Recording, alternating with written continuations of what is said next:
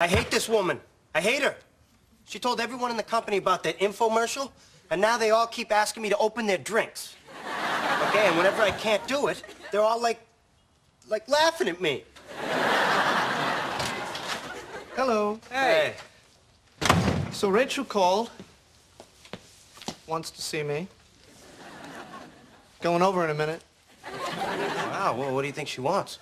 Well, maybe the crazy fog has lifted and she realizes that life without me sucks. It's possible. You are very lovable. I'd miss you if I broke up with you. You're just trying to be supportive. I'll be supportive like a guy. If I broke up with you, I'd miss you. Hi. Hi. You, wanted to see me? Yeah. Here's a box of your stuff. What?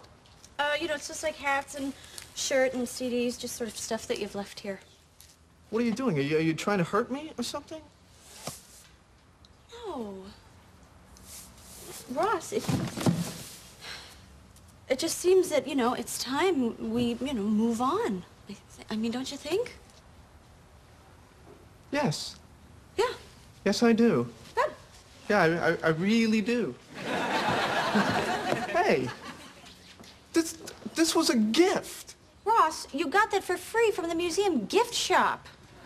It's still a gift. I got it from the gift shop. Okay, all right. Give me the mug. I'll keep the mug. No. You know what? Don't do me any favors. In fact, where's the rest of my stuff? Huh? Like my, hey, this book is mine. And that T-shirt you sleep in, I'd like that back too. Yes, I do. You know how much I love that T-shirt. You never even wear that T-shirt. I'm just trying to help you move on. Oh, you are a petty man. You are a petty, small... You are so just doing this out of spite. Aw, no. I'm gonna wear this all the time. I love this shirt. You have not worn that T-shirt since you were 15. It doesn't even fit you anymore. Oh, yeah. Oh, okay.